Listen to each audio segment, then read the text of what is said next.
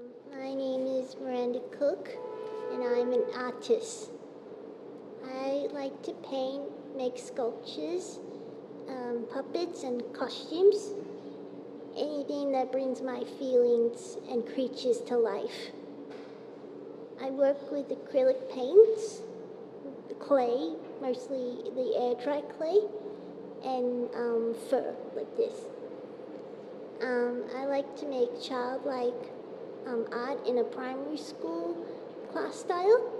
That's where I started as an artist, and I've been doing it since I was 3. And that was the first time I really enjoyed myself. Especially now, I express myself with art, as I had autism as a child, and I couldn't talk until I was 4. And after that, that's how my art was a way to share my feelings with others. My childhood art is what made me today.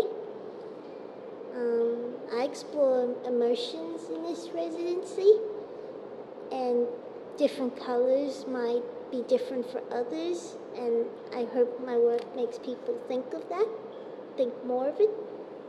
I was inspired by the movie Inside Out, Pixar, and it showed that you can't always be happy, you can't be joy, you have to have the other emotions, and all the colors of the rainbow.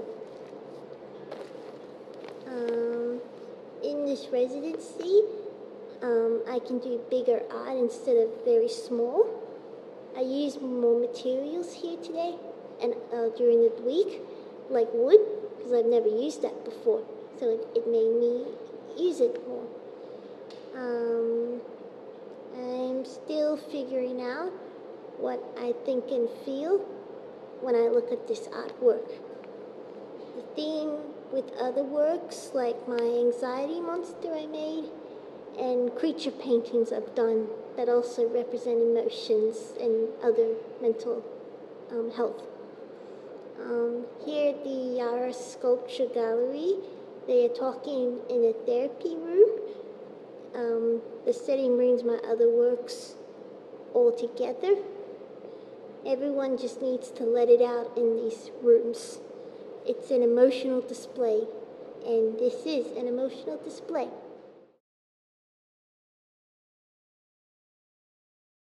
I'm Patrick Tonks. I like to make social comment in my art. I like to make object art as well. I like to use words often in my work because I also do poetry. I'm a multi-medium artist, which means I like to use a lot of mediums to express myself. I've explored different aspects of my psychosocial disability, including my experiences with PTSD, anxiety. I've also collaborated with my mentor, Alistair, to make an animation piece based on a positive aspect of schizophrenia that many people don't know about. I was wrongly diagnosed with schizophrenia. Originally, it's my homage to 3 friends who don't know each other, and they told me the same story about their experience of psychosis. The residency at YSG has allowed me to revisit watercolour and pen and ink and evolve my practice to become large-scale and site-specific. Having a studio space and a time frame has meant that I could make new work, and having the support of my mentor has meant that I can explore new mediums like animation. The pieces are directly related to where I want to be, also how I really am and how others perceive me. The homage to schizophrenia is also a homage to my 9 years of being wrongly diagnosed with schizophrenia, schizoaffective and bipolar. The ship's still out about diagnosis. I'm supposedly ADHD with severe PTSD, so being a contemporary artist of always and having to have varying abilities that keep changing as to depending on who's listening, It's been a great platform to be able to express that, because normally in my contemporary life with art, I don't go there. I don't cross over from being a crazy artist to just being an artist, because I'm both. So thank you very much, AAV, Yarra Sculpture Gallery, and also Yarra Shire, and all my friends and family who've made it possible. Thank you. My name's Margaret Bold. I've been diagnosed for schizophrenia since 1989. Been in and out of hospital. Last submission was almost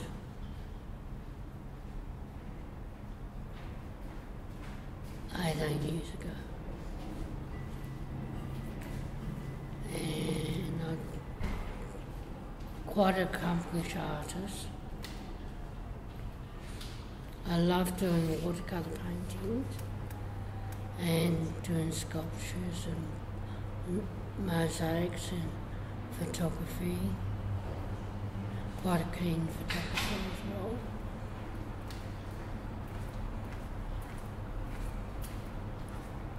The paintings I did are of birds and nature, and I made the sculptures out of egg dry clay and used acrylic paint and varnish. It has helped a lot, and Andrea's been lovely. Been busy working on. I had some already done, but I did some at the start because I didn't have the clay yet. Then I decided to use air dry clay instead of ordinary clay, because the sculptures wouldn't have been ready in time to do the ordinary firings, and my sculptures were done, just finished on Tuesday, and I varnished them.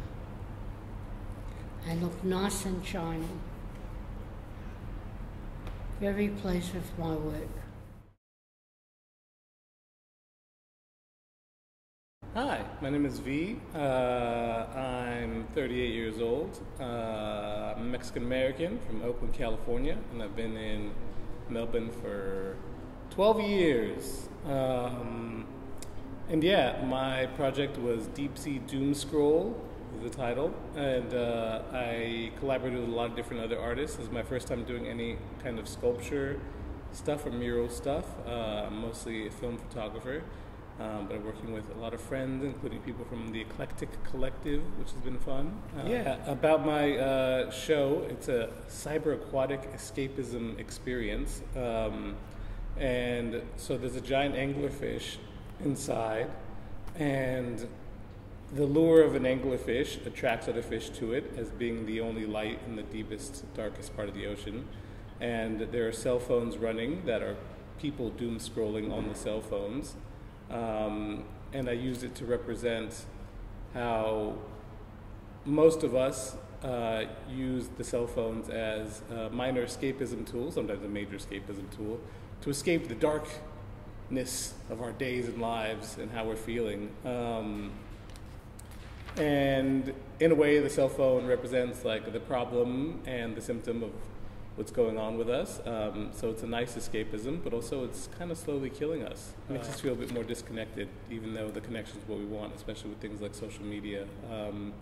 And I also made the anglerfish itself look mesmerized by the cell phones, and it made me think of people like Elon Musk and Jeff Bezos and stuff like that, where you know, they're the ones who are creating and promoting a lot of this sort of tech will save us ideology, when they themselves are quite mesmerized and buying their own sort of their own hype, you know. Like Elon Musk is a billionaire, could be doing anything else he wants in the world, but he's still arguing with people on Twitter every day, and doesn't seem to be able to escape his own addiction to technology and media. It's not providing that perfect escape that we've all been promised.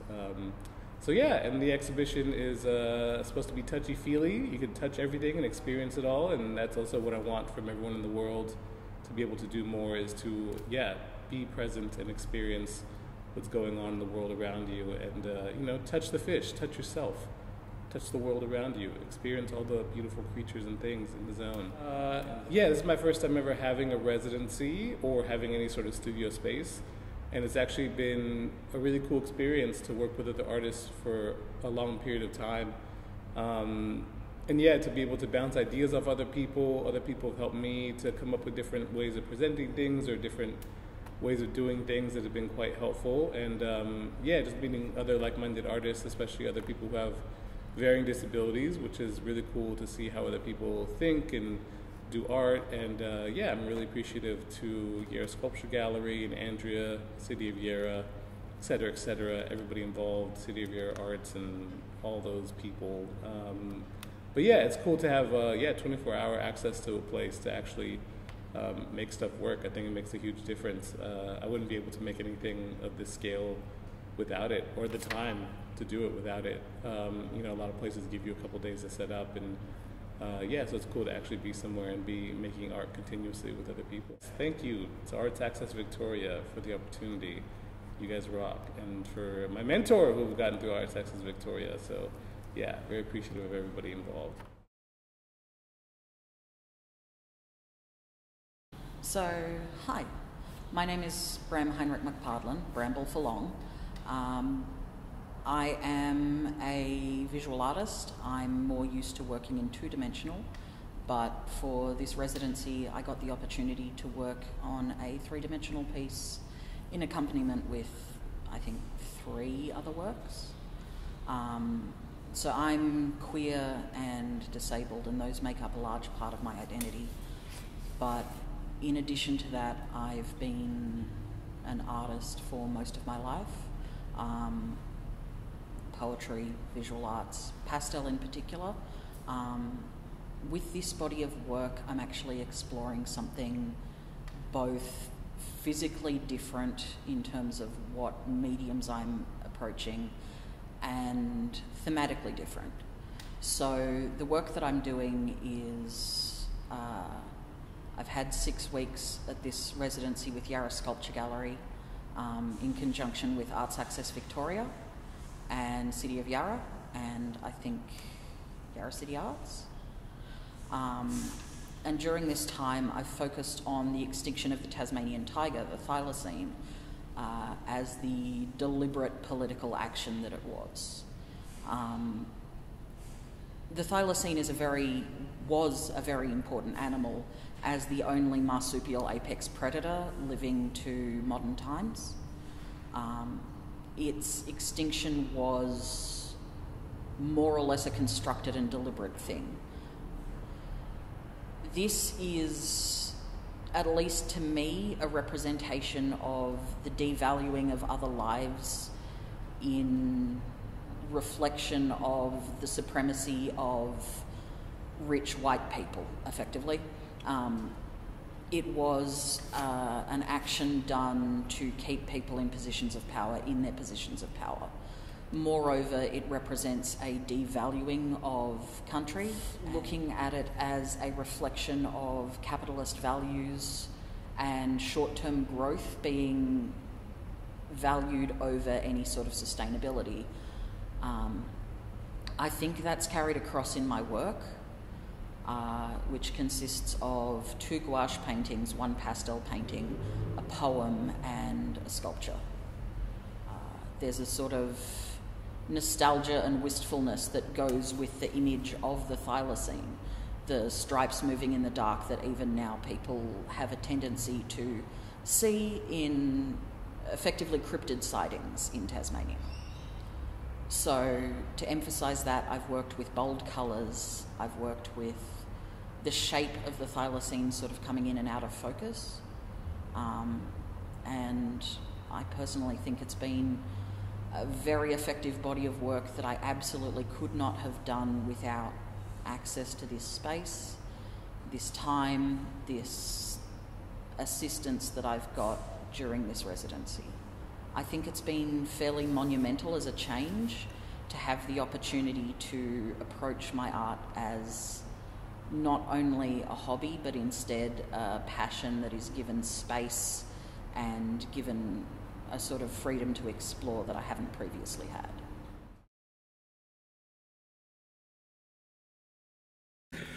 My name is Darren Foley.